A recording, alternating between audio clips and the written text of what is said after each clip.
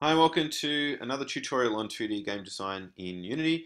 In the previous tutorial, I went through how to set up a fall detector in the game so we can detect when the player falls off the edge of a platform to their death and basically need to be respawned back to a checkpoint. Um, in this tutorial, what I'm going to do is show you how to actually set up those checkpoints, um, and we can detect when those checkpoints have been reached. So what we're going to do, or what I'm going to show is how to actually add a visible checkpoint. So we can actually visually see when a checkpoint has been reached. And we can do that by using something like a door that maybe opens, like kind of in Mario, or we could add something like a flag. So in my sprites folder, I have a green flag and a red flag. Okay, so what I can do is I can drag in a red flag, maybe just actually on this side. And at the moment, we can't see this flag because it's behind the sky, so we need to put it on the foreground sorting layer, make sure it's visible at the front here. And we'll add this flag somewhere over here, make it a bit smaller, I think. Might scale it down to 0.5 on X, Y, and Z axes. And just put the flag about there. So basically, what's going to happen is we'll have the player beginning at this point of the game, running along here, collecting coins, avoiding bombs and things like that, which will set up scoring and health and all that for these things later. But basically, we want to get past this point, jump over this gap here, and reach this checkpoint. So, if the player doesn't reach this checkpoint and falls down this gap, they'll be respawned back to the starting point.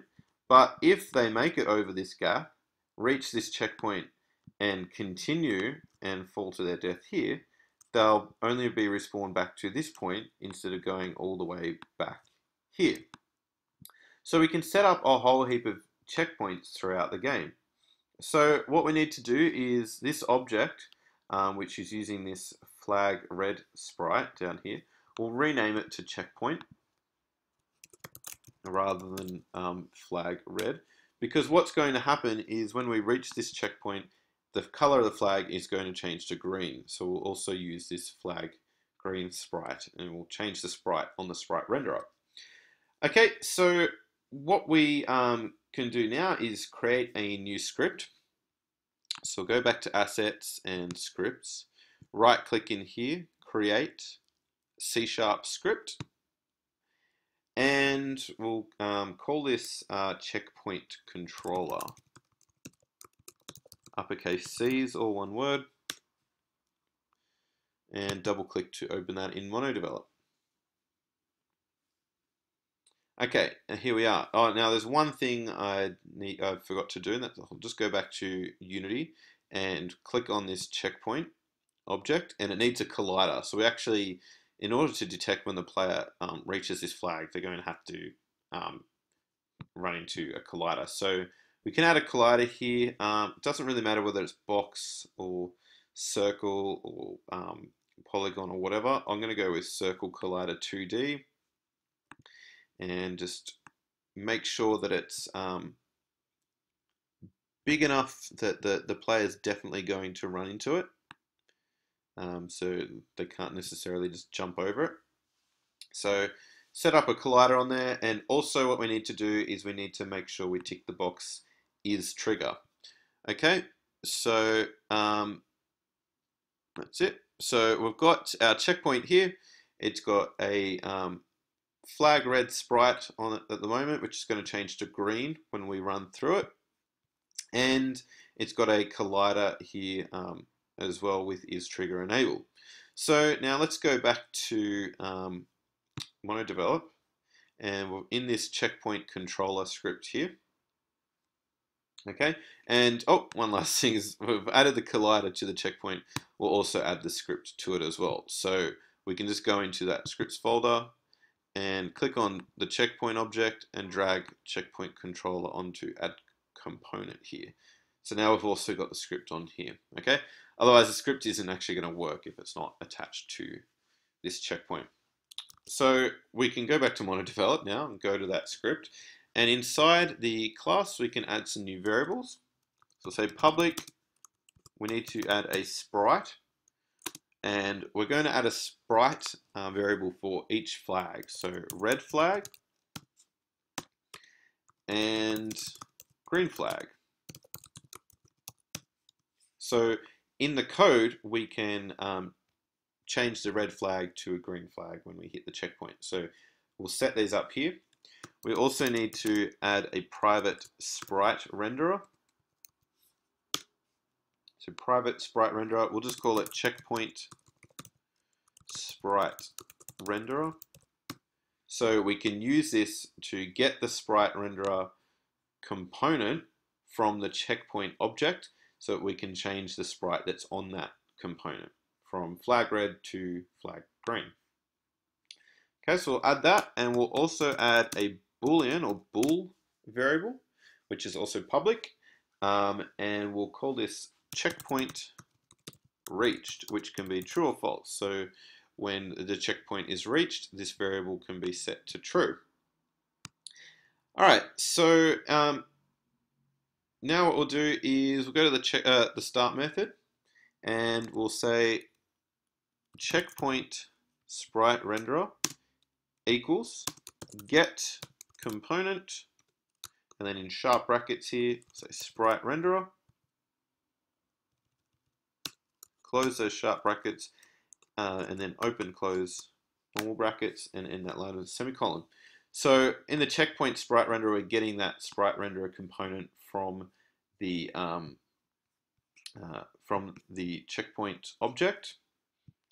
Okay, so we'll do that in the start method, and we're not going to use the update method here. What we're going to do is add another method, and that's going to be the onTriggerEnter2D method. So we can detect when the player enters this this zone, the flag. All right, so or the checkpoint. So say void onTriggerEnter2D brackets collider 2D other, and then inside the curly brackets for this method, we can say if other.tag is equal to player, make sure it's spelt exactly the same, make sure it's inside quotes, and it's spelled exactly the same as the tag player, which is assigned to this player object. So we've got different tags that we're using. We've got the player tag, and we've got a tag for, where is it?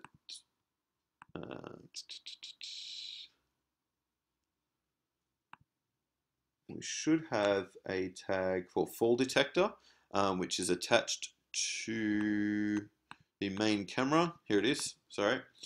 So we've got a tag there for fall detector, which we're going to use later on. And we've got a tag for player, which is assigned to the player object. So make sure that your player has this tag player if you haven't already added it. And then in MonoDevelop, we're checking if the other object, so the object entering this zone, the checkpoint, is the player, then inside curly brackets, we can say checkpoint sprite renderer equals green flag.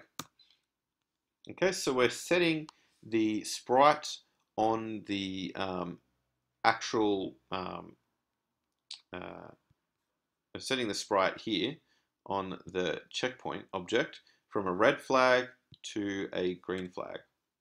And then what we can also say is checkpoint reached equals true. So now that Boolean variable is set to true.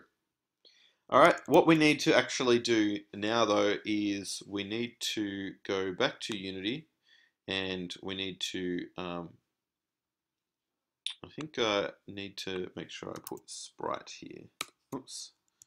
So it should be checkpoint sprite renderer dot sprite equals green flag. Sorry, I just made a mistake there.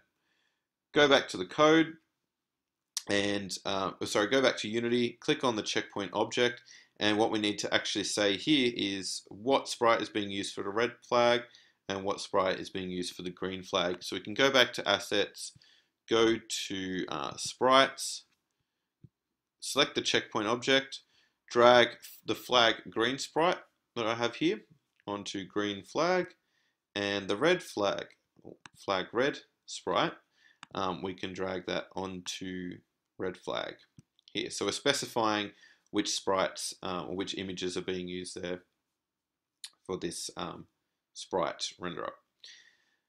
Okay, so make sure you've got checkpoint sprite renderer dot sprite equals green flag. We want to change the sprite on the sprite renderer to the green flag sprite that we just specified, and checkpoint reached equals true. Okay, and we can save that code. And one last thing we'll do before we go and check how this works is we can go to the checkpoint object, and we're going to need to use this again and again in the game.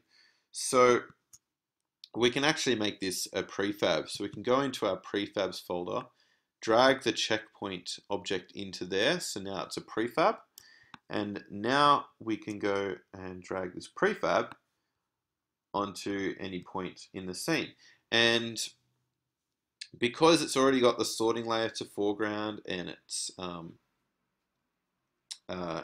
already got the script attached and the collider attached, we don't actually need to go and change all of those properties again there, because it's set on the prefab. Okay, so you can just set that in a position there that we want. Maybe move that over here. So we can have one checkpoint here and then another checkpoint over here. Okay, one last thing I'll do is we'll add a tag to these checkpoints. So we'll click on the checkpoint prefab, not one of the instances in here. Click on the checkpoint prefab, tag, add tag, and we'll call this checkpoint. And then we'll go back to the prefab and change its tag to checkpoint. Okay? And we'll be using that tag later on. So now let's try this out. Okay. So go over to this flag, turns green. We'll go over to this flag here, and it also turns green. So we've reached both of those checkpoints there, and the sprite has changed for each of those checkpoints. But we haven't yet coded what to do when we fall off the map. And that's what's going to be in the next tutorial. We're going to look at respawning. But that's all for this tutorial. Thanks for watching.